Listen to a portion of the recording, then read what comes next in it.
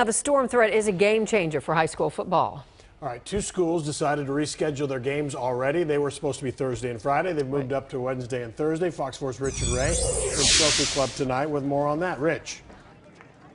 Good evening, guys. The junior varsity teams from Denton Geyer and Byron Nelson just wrapped up the last of 4 games involving JV and freshman teams that were scheduled to be played on Thursday but moved up so the varsity teams can meet in Denton tomorrow. The coaches here fear now that the weather may foil them anyway. Come on, come on. Push it, push it. The head coaches at Byron Nelson and Denton Geyer high schools got together and moved the games up, fearing that severe weather on Friday night would force a postponement. They will play in Denton, where the stadium has a UIL marching band contest on Saturday, which would complicate rescheduling then and there. We're both in multi-school districts, so trying to get a stadium, if everybody gets pushed back another day, is going to be difficult as well. Looking at the weather now, we may get pushed back to Friday and end up playing on the day that we had scheduled, but we'll see what happens. If it's just raining, we're going to play.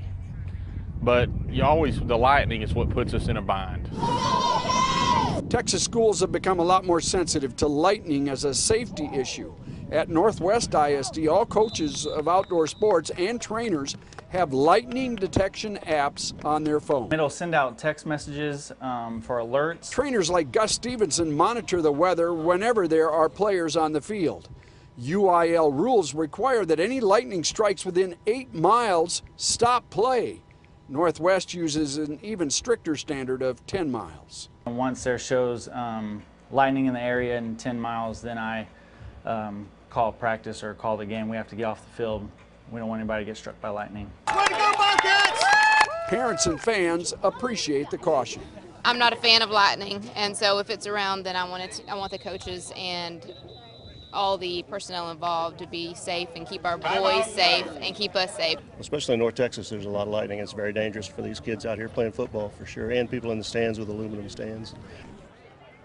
Head coach Polk says he's been here 7 years since Byron Nelson opened. Never before has tried to move up a game to avoid weather, but the good news, the silver lining, Steve, is the kids who played tonight had absolutely perfect weather. Exactly. All right. Richard Ray live tonight. Trophy Club, thank you.